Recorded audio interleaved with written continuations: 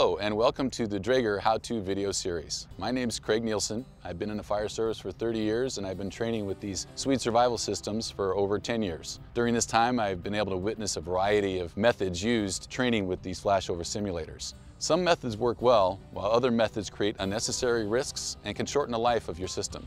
In this video I want to share some tips on how to load your burn box and build a crib fire. These tips will allow you to get the most value out of every training session and also maximize the life of your Dräger Swede Survival Flashover Simulator.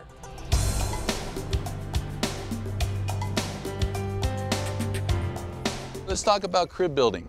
It's very important to build a crib that's going to create enough energy so that you get that flashover effect. Again, flashover is a heat-generated fire phenomena.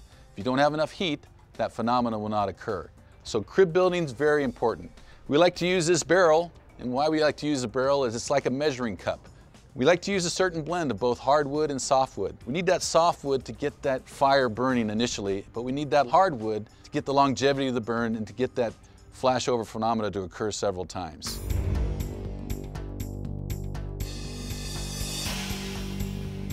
We're going to start building the crib. You can see that we have our two pallet segments here. We're going to interlace them together. These are our hardwood pallets. Remember, we're going to use that mix of hardwood and softwood.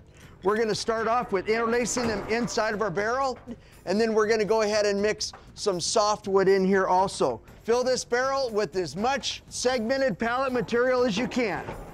Now we're going to start interlocking smaller pieces of wood, and you just kind of fit them in anywhere they will go. The next procedure to this crib is we're going to use single sheets of newsprint. Wad them up, and we're going to start placing them in every single void that we possibly can. We're going to take some wire, whether it's baling wire or whatever wire that you have handy, but we're going to wrap this material, and that's to contain it all within this barrel. Remember, if you don't have a crib, your burn's pretty much done. So if your material falls forward out of the barrel, your burn's over.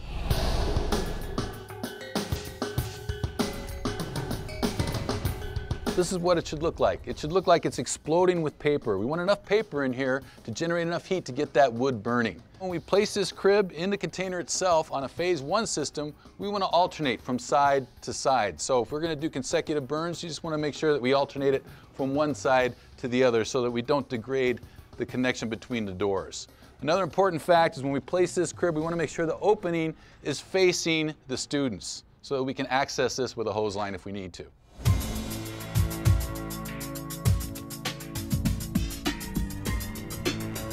So right now we're going to show you how to load your phase 1 flashover system. The key to loading your box is consistency. As consistent as you try to make it, every burn will still be a little bit different.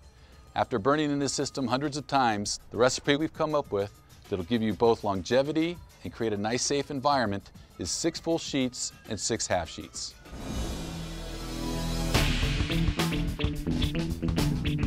We have our crib in place. We like to have that opening toward our students and the instructor, so we have a good access to the crib. We want it tucked up into the corner. We want the energy to spread up the walls, into the ceiling, and across the ceiling. We have a full sheet on this side, a full sheet on the other side, a half sheet here, and a half sheet on the other side. And these half sheets act as like sacrificial material. They help protect the container and also provide more off-gassing. On the back wall, we have 4 half sheets. We like to overlap so that we have the gap away from the energy of the crib, because we don't want the energy to go back behind our boards, creating a space in there that we can't access with a hose line. And that goes for the ceiling as well. We have 4 full sheets, 2 on one side and 2 on the other. We like to stack them 2 by 2 rather than interlace because it creates more of a gap in between each board. We want to prevent those gaps from occurring. We use some blocking material to force that material up against the ceiling level. We don't want flames getting up onto the upper level. We wouldn't be able to access that with a hose line. We want to make sure we have our factory ends into the corners to make a nice tight seal. We want our cut ends leading outward, like here in the middle and also on the sides.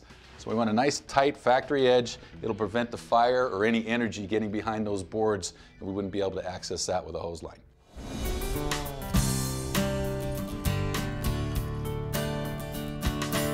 Thanks for watching this Dräger Swede Survival how-to video series. I hope these tips will help you get the most value out of your live fire training system. For more information about the Dräger Swede Survival systems, go to Dräger.com. train safe, and have a great day.